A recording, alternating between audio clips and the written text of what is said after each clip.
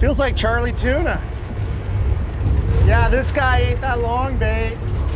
No shortage of life. Leader. And on any given day, you might catch, you know, a really legit tuna, a 60, 80, 100. They've even had a couple that were right at 200 this year. Nice one. Little butterball.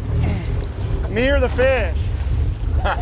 No, you're a big butterball. Thank you. Oh. Got him? Nice. Not a bad fish. Look at there. Hey, that's not a small one. Not a bad one. All. No, he works. Yeah.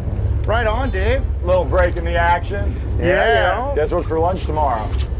No, I'm happy about that. You like a poke bowl, don't you? Oh, yeah. Guess what's for dinner tonight?